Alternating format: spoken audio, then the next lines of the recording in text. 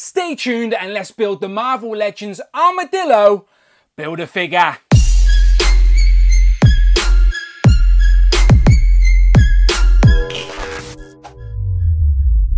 Pow, and welcome back to the channel, Dan Who Reviews. As always, my name is Dan W. Make sure you are following me on Instagram at It's Dan Who. And remember, you can now hit that join button and become a channel member as well. Quite simply show some love or join the members club. Much appreciated. Today we have came to the end of yet another Marvel Legends wave, and this time round it is the last Build-A-Figure wave of 2021. So I've been looking forward to this one. It is of course the Spider-Man No Way Home wave, aka the Armadillo Build-A-Figure wave. And in front of me today we have all of the pieces you will need to build the Armadillo Build-A-Figure. So to do that, you will need to buy 6 of the 7 figures in that wave. So let's recap. You do not need the integrated suit Spider-Man. He has no Build-A-Figure piece. You do need the black and gold Spider-Man, Doctor Strange, J. Jonah Jameson, Miles Morales, Morlan,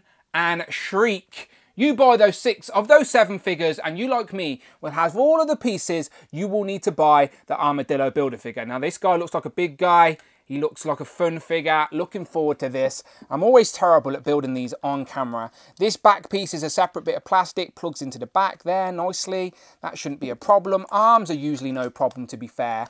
But my attic is pretty cold where I film my review, so the joints do get a little bit stiff there. There's that. Let's see if we can get the head on without behind the camera magic strength. So there you go, there's that. So we're nearly there. Now we just need to put the legs on. I need to heat them up and then I'll put them on. So yeah, I'll be back. And I'm back, and here we have the Armadillo all built up, who is looking very nice, I must admit. Yeah, I knew I'd like this guy, and I really do. I like all his sort of armor plating like the Armadillo. The only thing we're missing now is that if he actually rolled up into a ball, that would be fun. But still, I'd clearly still pose him like this even if he did. So let's have to check out the height real quick. So here's my tape measure. As a Build-A-Figure, you would expect him to be about 8 inches, and he seems to be exactly that, up to 8 inches. And yeah, he's quite a wide figure as well, to be fair. Look at the sort of width on him there, about 5 and a bit inches in width. So he's broad. He's a big boy with these big shoulders, but you can still get a nice bit of articulation on him as well. Some nice paint apps, some nice detail, and with like some sort of chinks in all of the armor. And yeah, this guy looks very impressive. So I do want to take a closer look. So let's do that now. Starting up top, I like the facial expression, as you would expect for a villain. Gritted teeth, whited out eyes, very angry, prone, ready to attack. And then he has that sort of armadillo plating, which sort of creates a helmet over his head. And it sort of adds shadows and a bit of dimensions to the face as well, with the sort of creases in the face sculpt. But yeah, that sort of armadillo helmet, if you will, sort of all around. And again, even the textures up here at top are really nice. And throughout the whole sort of armadillo plating, you get this sort of bubbly sort of texture, this bubbly sort of risen feel, which you can actually see in the sculpt as well, which is really nice. And that's a contrast to the smoothness of the sort of tan skin as well. So some nice differences in the textures. Spin it around on the back and you can see that sort of armor plating continued all the way down the back. And remember, this top piece is a separate piece of plastic, so it doesn't hinder the articulation underneath, but it sort of sits there seamlessly, so you get that armadillo pattern. As I said, in the comics, he can actually roll up into a ball.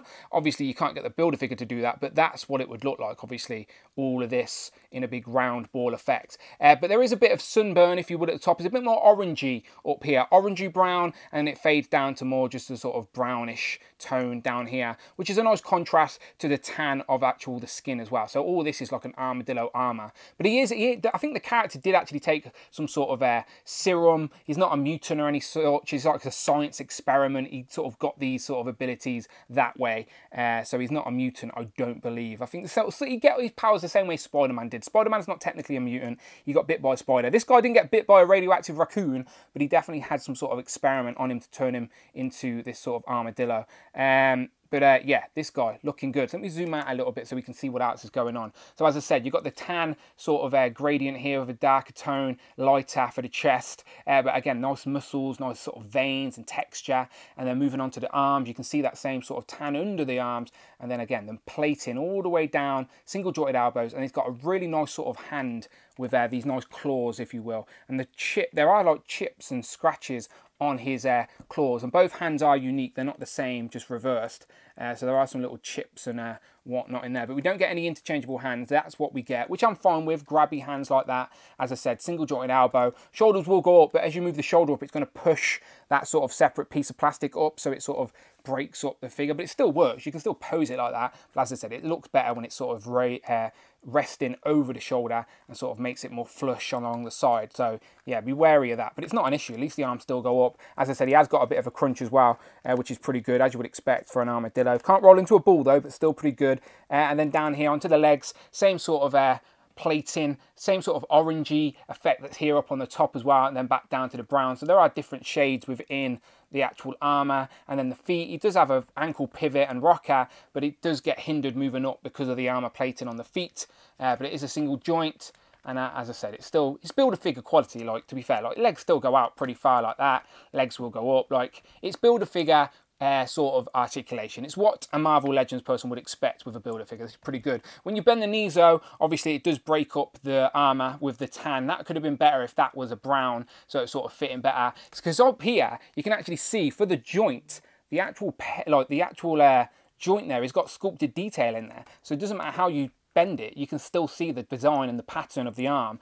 Not so much on the back though. If you spin it around, you can see it's got the tan colour for the joint. Again, if that was brown, that would definitely look better as you're articulating. I don't think it would break up the design too much. But still, they're minor nitpicks, just looking at something to pick out. Other than that though, I think it's a great range. It's what you would expect for a Marvel Legend Build-A-Figure. As I said, if you take this off and give them sort of a naked armadillo look, you can get obviously a lot more range out of it. But of course, he needs his armour on. He's an armadillo.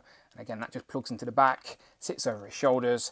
And yeah, this guy looking very nice. Let's jump into some comparisons, and I originally thought that Armadillo was a Spider-Man villain. I just assumed he was part of the Spider-Man Rogues Gallery, and he has fought Spider-Man on occasion, but that isn't where he debuted. He has fought other characters, so I'll get into that in a second. But first, here we have Armadillo compared to two different Spider-Mans. Of course, the retro Spider-Man, and then the Pizza Spider-Man. He's not the original Pizza Spider-Man, but it's on that Pizza Spider-Man body. Two Spider-Men. The internet tells me that he actually fought Captain America before he fought Spidey. So here we have Armadillo compared to two different Marvel Legends versions of Captain America. We've got the Onslaught Wave version here, and then we got the 80th anniversary. Two still great versions of Captain America in figure form. But there is one more Captain America that he has fought more recently in the comics as well. So let me move this 80th version out of the way and bring in Falcon Cap, because he's fought him in the comics in more recent time as well.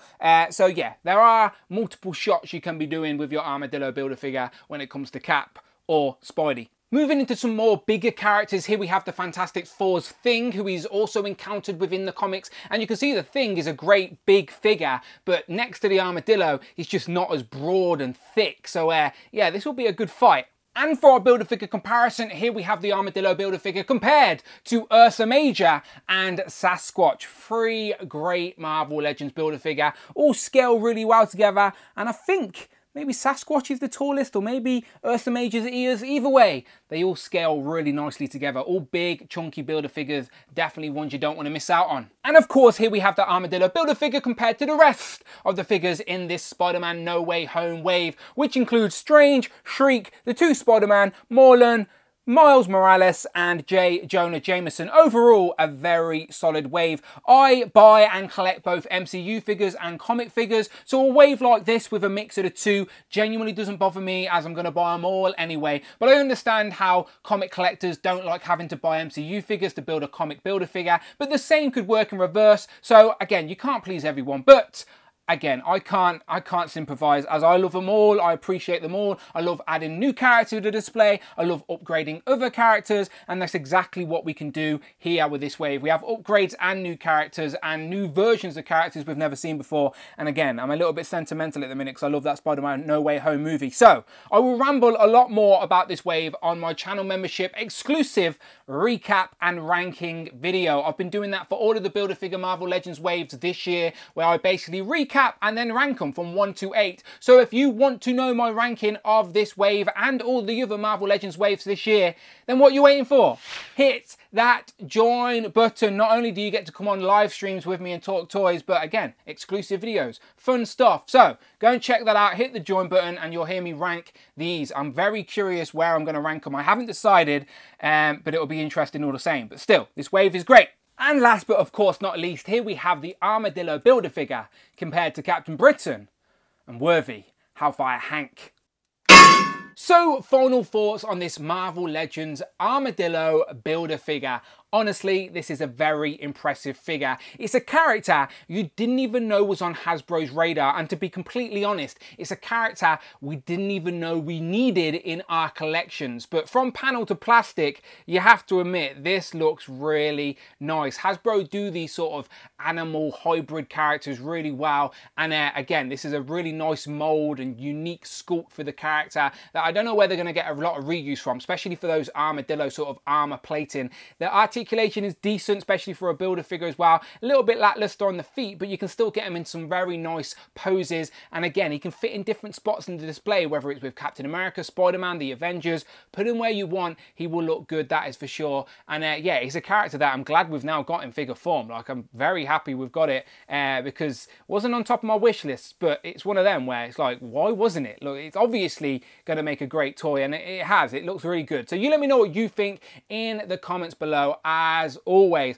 I've still got to do my top 10 Build-A-Figures of 2021. So where will this guy land? How good is Armadillo? You let me know what you think in the comments below. All that good stuff. But we want to see the rest of the figures in this wave. As I said, there is a playlist. Go and check out the videos tab. Hundreds of Marvel Legends reviews. But most importantly, make sure you don't miss a video. And please, please, please hit that subscribe button. Much appreciated. You can also hit that join button and become a channel member as well. Either show some love or join the members club. Much appreciated. I'm on Instagram, it's Dan Who, and I'm on Twitter as well. Tweet me, Dan Who Reviews. And until then, people, my name is Dan W, and I will of course see you on the next one.